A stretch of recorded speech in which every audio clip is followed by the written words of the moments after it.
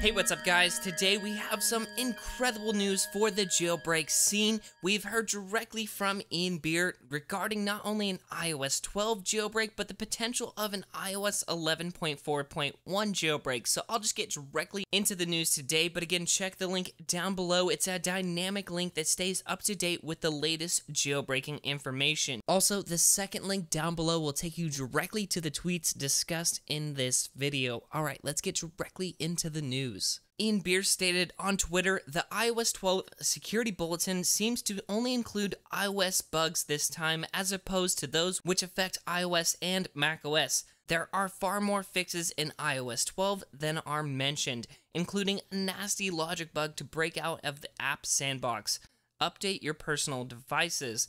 So basically what he's saying from what I can gather here is if you're not intending on jailbreaking, definitely update your devices to iOS 12 for better security. And in regards to an iOS 11.4.1 jailbreak, Ian followed that up by saying, and if you're using the MPTCP/VFS exploits for security research, e.g. with Electra 11.3.1, you should just keep using that. I'll release the 11.4.1 exploits I have, so that's awesome news, but he says from now on the focus will be on iOS 12. So that is just incredible news, again paired with the news that we found out yesterday regarding the iOS 12 untethered jailbreak demo. It looks like we may be seeing a jailbreak for iOS 12 as well as iOS 11.4.1 sooner than we expected. But again, he has yet to release anything. He is just announcing this. Granted, Ian Beer is the main security researcher behind the major kernel exploits for the 11.3.1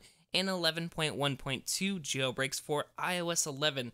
So this is from an extremely trusted source of information. It's incredible news, guys, that we might actually be getting new exploits, especially for 11.4.1. Presumably those will work on 11.4 as well to produce an actual jailbreak for that.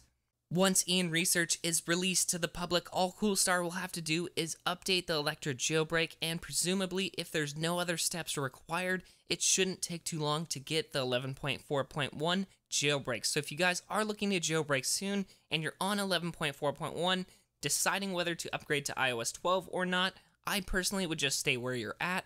Again, if you are on iOS 12 or if you're planning to upgrade to iOS 12, definitely stay on 12.0 or 12.0.1 if that comes out in the near future. What I'm saying is definitely don't upgrade to the iOS 12.1 Beta 1 that was just released yesterday. Stay on the lowest possible firmware that you can on iOS 12 and or on iOS 11.4.1. Now, while we're on the topic of 11.4.1, I just wanted to mention that it is still being signed by Apple, meaning you can still downgrade to this firmware. Now, we don't know how long this signing window will remain open, so if you guys are intending on jailbreaking and potentially want a jailbreak sooner than later, I would highly suggest, if you're on iOS 12, just to downgrade to 11.4.1 while the signing window is open. But what we can gather from these tweets is that there's more fixes in iOS 12 than are mentioned in the release notes, so it could be harder to actually jailbreak.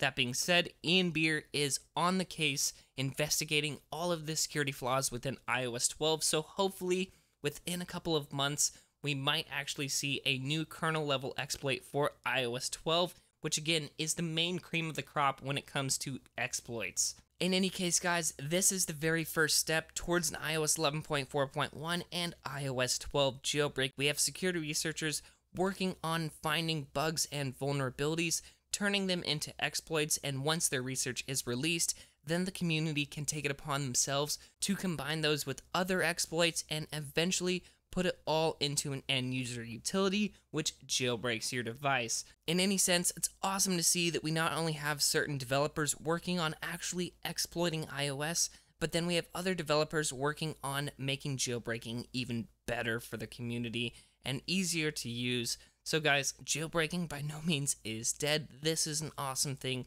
to be excited about, guys. So I'll keep you guys updated if we hear any new information from Ian Beer.